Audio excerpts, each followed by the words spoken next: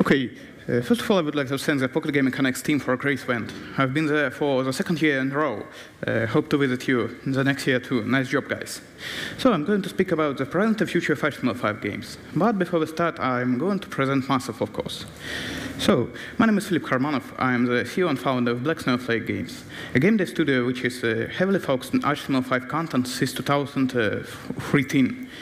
We've developed more than 25 mobile-first HTML5 games since this. Now, let's come to the actual topic. The first thing to state is that Flash can be considered obsolete right now. Although Adobe will completely take it down only in 2020, it's pretty obvious that if you are going to succeed in today's mobile industry, you need to stick to XML technologies. Every mobile platform has already discontinued native Flash support. When it comes to HTML5 as a solution for cross-platform mobile games, one of its biggest major issues a couple of the previous years was big support diversity among the devices of the same generation. For example, an Android phone and an iPhone of the same year. Even in the different browsers on the same device, the game could launch and not launch. Could be at 10 FPS and could be at 60 FPS. But now I can state that it's becoming a thing of the past. So, let's say a case when HTML5 games is tested on different devices. For example, we'll take one of our games, River Dash. It's a simple time killer based on a classical breakout gameplay. Regarding technical specifications, it uses canvas for rendering, with a base resolution on 614 on 976 pixels and auto-scaling to fit the screen. All graphical assets are stored in atlases. There are almost no frame animation. We are using twins in order to make the atlas's file size as small as possible. Together with sounds and music, the total file size of the game is around 5 megabytes, which is pretty huge to be compared with our other games, which are typically around 3 megabytes. So, now let's take a look at the testing results. We tried the game on the 5 different devices of the different powers and operating systems. As you can see, it's clearly visible that new devices has no performance issues, starting from iPhone 6 in this table. But it's worth noting to mention that River Dash was developed back in 2015 with an eye for older devices like, for example, Samsung Galaxy S3, which is the first and the oldest in this table. It was heavily optimized, otherwise it just won't launch on the older devices. So we can see that now we can freely aim at newer devices. But what next? From this point, we can consider HTML5 as a new mobile gaming sector. While it still has very own limitations, mostly regarding technical side, it has one view advantage: the viral potential. Mobile HTML5 games are web content, and web content is mostly easy to share. So that's why mobile HTML5 games' viral potential is huge. The great examples of viral web content that are more known nowadays are videos and GIFs, which are shared 1 million every day. Yeah, no, I will get to that GIF later. But not to mention that there's an inside joke also that our games can be described as interactive GIFs. But it's worth noting that to use this potential, you need an ecosystem where to share, where to distribute. And this already exists. Many social platforms have already rolled out their own solutions for HTML5 mobile games. The most notable nowadays is, of course, Facebook Instant Games, which was launched last November. But it's still in closed beta. I was told today that it's not in closed beta, but it's a very pretty long queue to get to Instant Games. And it currently has no monetization. But it's not the only platform. For example, our friends Kontakte, the Russian language social network, has launched its own HTML5 solution called Direct Games a month ago. Currently, Direct Games supports monetization via in-app purchases and API support, which allows you to interact with another user. For example, share your game score in your newsfeed or another user's direct messages. It is going to go out of the closed beta soon. Not to mention that we were among the first 10 developers to launch their own Direct Games with our game River Dash, which was mentioned before. Social features combined with social network organic traffic are nice, aren't they? Right now, I'm going to... Oh, sorry. Right now I'm going to present another case, which involves a social platform which is not known for games well, at least nowadays. iFunny is a social app which allows quick access to user-generated funny pics and videos. Well, the first line is about Dave and Mao, but I've just was told by iFunny representatives that this data is outdated, but the numbers are nice anyways. Almost all of their audience are American teens between 14 and 23 years old. The app is mobile first. It has a web version, but it mostly relies on the app version. So together we have finally launched an HTML5 game as another pico video in the app's newsfeed across all of their channels, which includes app on App Store, Google Play, Amazon App Store, and a web version called iFunny.co. Regarding the game, to be short, it simplified tower defense when you need to defend the United States from the hurricanes. Its main features are an actual theme, arcade gameplay, a lot of humor, and an ability to share your score across social media or in iFunny itself. Not to mention that the total file size of the game is smaller than an average GIF file size shared on iFunny. For example, the cat GIF shown before is 1 megabyte. It's pretty short. Even more comparison, this presentation is 4 megabytes.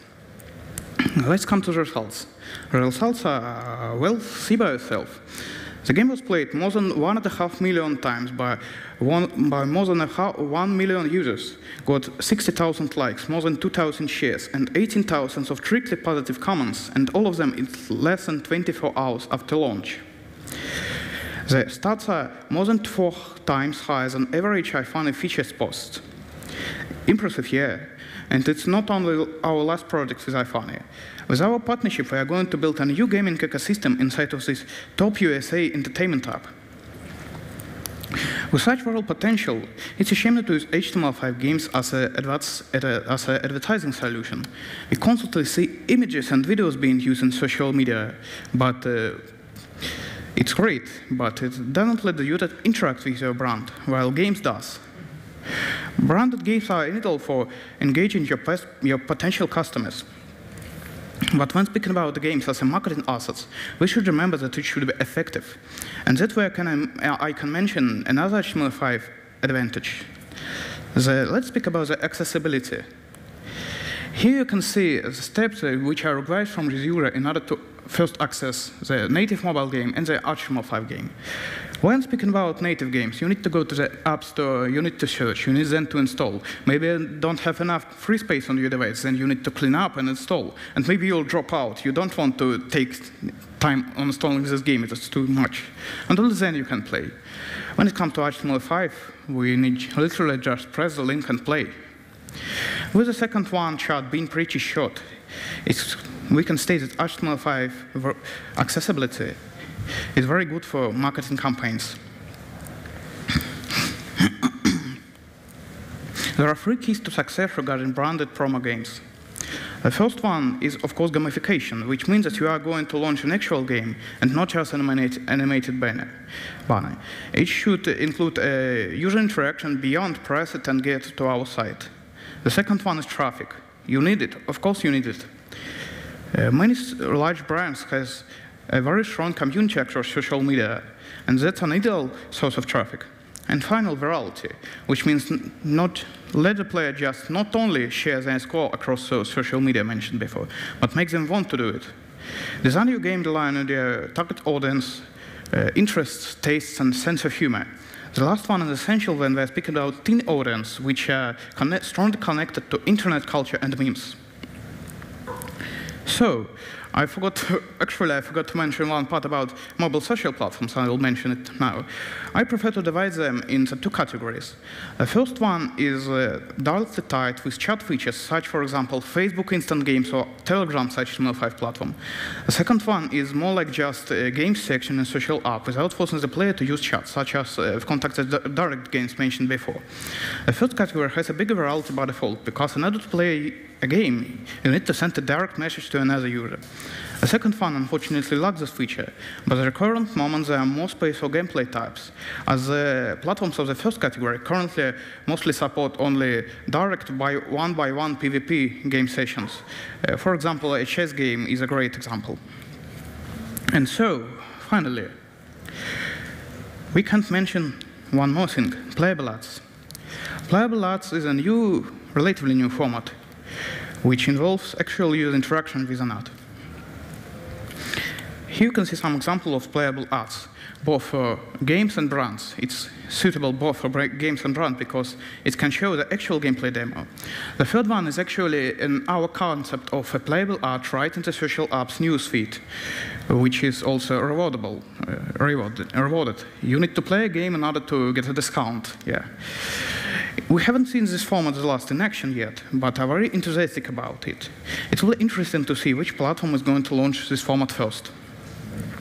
So, why playable ads? Its main advantage is high user engagement, because it gives not only the advertisement, but an actual entertainment. And that's why marketers are so interested in this format. As you can see from this ad colony spring 2017 installed marketing survey, more than 45% of apps installed marketers are most excited about playable ads in this year. So it's a bit outdated, I must say, but now we are working with some partners regarding playable ads, and they are highly interested. So what makes a good playable ad? Firstly, you are limited by a short amount of time, typically from 15 seconds to 1 minute, which means that you need to show only the essential parts of your gameplay. Strip your gameplay down to the core, and let the player win, which means keep it simple, because it's the best way to make them interested in downloading your game within a limited time. No need for those learning curves and another game design stuff. We use it for an actual game. The player should always easily win in an ad and get an offer to install your actual game where it's not as easy as in an ad. Finally, keep it compact, which means literally as small as possible. Different ad networks have their own file size restrictions, but I should say that the average one is around 600 kilobytes, and the maximum which I've personally met is near 1 megabyte. Compress your ad assets, minify your code. If you're using some non-native JavaScript engine, then slice down the parts of the generated code which are not used, and that will help to achieve the best results. And finally, if you want to boost your business with such undiscovered marketing methods as cross-platform HTML5 games, you know who you may to call. We do HTML5 games, we do promo games, we do playable ads. We have connections with platforms, and most important, we are mobile first, and we keep it simple for mobiles. So, drop me a line, and we're always ready to help you and discuss your case. And finally, here's our short video summary. Hi, we're Black Snowflake, and we make HTML5 games. Working with trusted brands, we've developed more than 20 games in HTML5 since 2013. You can play our games on any device, right in your browser. Our games are very diverse, but what they all have in common is that they're easy to use, they're clean and simple visually, and of course, gameplay is a lot of fun. You can make money via our games by placing your adverts in them.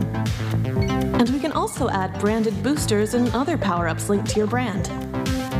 And the most interesting thing of all is that we can create a game based around your brand to increase your target audience's loyalty and strengthen your client's emotional attachment to your product or trademark. Sounds tempting, right? Just drop us a line and we'll be happy to share our ideas about how HTML5 games can work for you and your brand. So, thanks for your invitation. If you have any questions, don't be shy to ask. Yeah.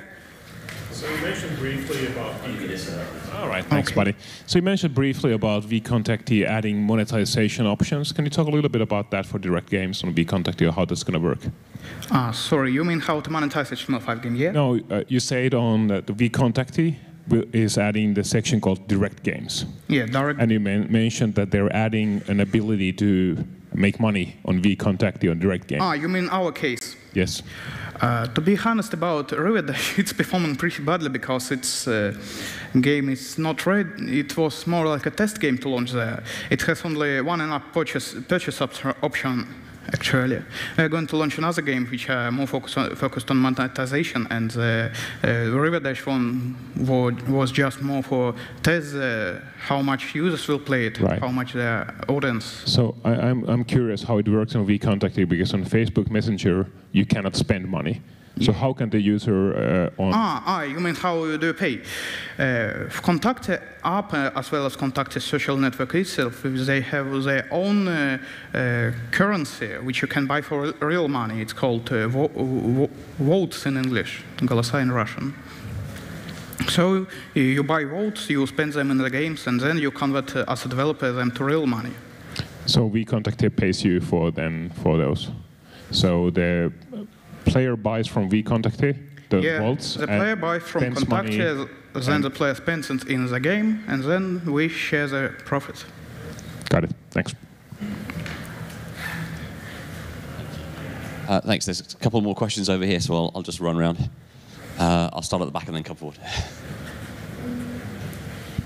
Thank you for our talk. I'm really interested. Almost all the games that I see developed in HTML5 for mobile are currently pretty simple. I haven't ever seen a mobile HTML5 3D game or a game with large gameplay.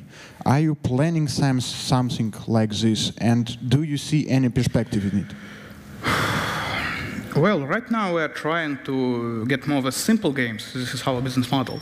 But you maybe mean that there are large HTML5 games, but it's more about the WebGL, which is currently more diverse in terms of support on mobile devices, as it was with Canvas games around 3 to 5 years ago. But I think it will be available in the near future.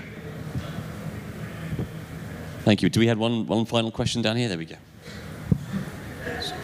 You briefly talked about monetization on vContact, but how about monetization in general with HTML5 games? For example, on the iFunny. iFunny, yeah, we have a partnership with iFunny. It's our terms. To be honest, I can't disclose more right now because it's the first game released. So you can ping me out for the further details later. All right. Thanks. Okay, well, this will be the last question, I'm afraid, because then we need to go to our next speaker, but there you go. I have a small answer to this question. The latest builds of browsers start supporting Web Payment API. It's an API for very simplified paying direct from the browser, even without any platforms that you are using. So you can actually monetize your web game directly from the browser.